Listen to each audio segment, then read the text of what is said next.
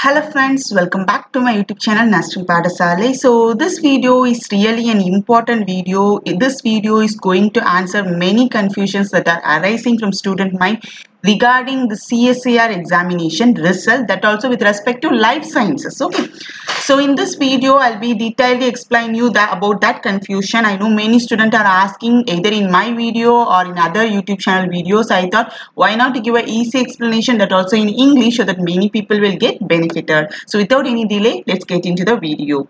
Okay, so before entering the video, I must say with regard to this life sciences examination, I hope you have read the notice and all. So only this life sciences paper, they had divided into two groups, group 1 and group 2, that is morning shift and afternoon shift. Whereas other sciences like earth sciences, physical sciences, mathematical sciences, chemical sciences, they had written the examination in one group. So the result, cut-off, everything will be different from earth sciences, physical sciences and mathematical sciences when compared to this life sciences group. And this life sciences group, they are really getting worried about the result analysis. So I thought why not to place a video so that many students will get benefited. So we'll get into the video.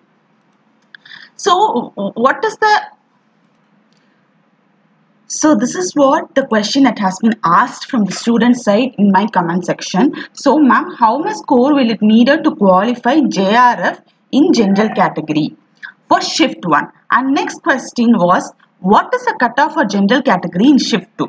Next question was, my mark is 67 out of 200. So they had calculated based on the response sheet availability and also provisional answer key. And I wrote my exam in shift 2 whether there is any chances for me to clear this examination. So like this, all these questions, this video I'm going to provide you the answers for all the confusions. Next thing is that there is a hypothesis among students side, say shift 1 question paper is very easy.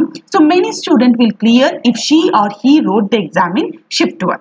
And next hypothesis is that shift 2 question paper is very hard and so many students will fail in that particular examination if she wrote the exam in the shift 2.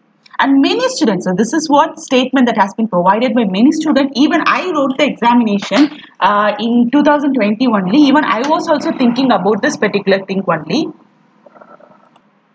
So even we will compare among ourselves. So you are belong to shift 1 student, so you are lucky because question paper is easy, so you will clear the examination. And I belong to shift 2, so I am lucky like that. We will generally discuss. So all these hypotheses and questions is going to be answerable.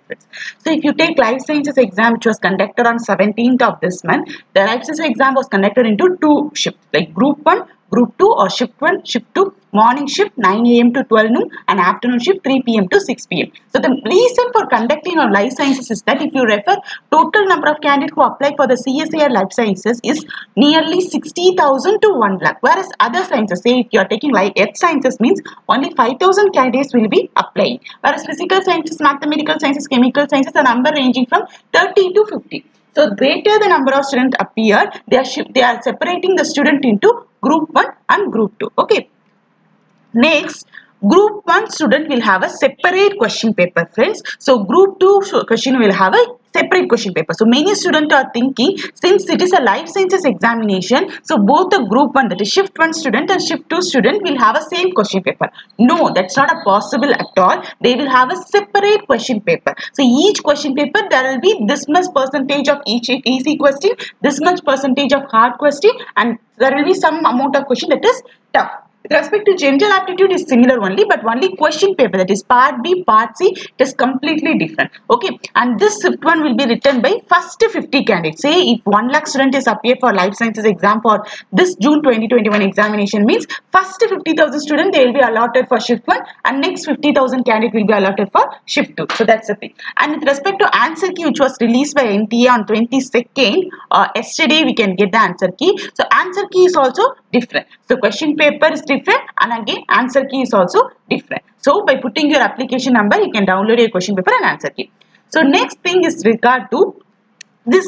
So this is an important thing. Many students are thinking shift 1, since it is a different question paper, so cutoff will also be different and also result will also be different. And shift 2, again it is a different question paper. For shift 2 there is a separate cutoff. Say for shift 1 the question paper is easy, so the cutoff will be high. Okay, say for 100 marks, for percentage wise I'm saying, shift 1 the question paper is easy, the cutoff is high, means if for shift 1 student the cutoff will be around 55 for general category, whereas for shift 2 student the question paper is tough, the cutoff will be 45 percentage, like that the student are thinking. And also many students are thinking, so nearly for a year, if you take for a one particular examination cycle, nearly 7,000 fellowship will be awarded. So this 7,000 includes JRF as well as assistant professorship. So each examination cycle, this many fellowship only will be allotted and it will be given by CSIR. So many students are thinking 7,000 students from shift 1 will be given awarded with a fellowship, and again 7,000 students from shift 2. So here I had given 50,000 students. First 50,000 will be given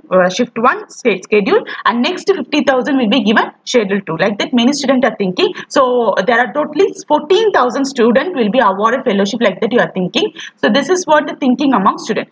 But the thing is that this is what they are thinking. So in 2020 your result, JRF, CSIR, since it is a joint CSIR examination, again I am saying CSIR will take a responsibility and they will give a fellowship for this many amount of students, and UGC will give a fellowship for this many amount of students, since it is a joint CSIR and UGC, because CSIR is not financially that much stable to provide fellowship for all the students. So UGC is taking part in carrying out all the things. Okay, next thing, this is what they are thinking. So shift 1 student, JRF 2,300 will be awarded, and JRF UGC 1,500 will be awarded, and lecturership position this many will be awarded. And again for shift 2 they will select 2,300 candidate for JRF CSIR, and again they will select 1,500 for JRF UGC, and also for lecturership they will again take this many amount for this shift 2, like that they are thinking. This is totally wrong, friends. Okay, so this is also totally wrong, because so up to answer key releasing is the role of NTA will be completed. So NTA, if you check on to this particular website, so I'm just showing you this particular website. So if you keep on reading this particular thing, so here the first name is that CSIR. So here you can able to see the NTA, National Testing Agency.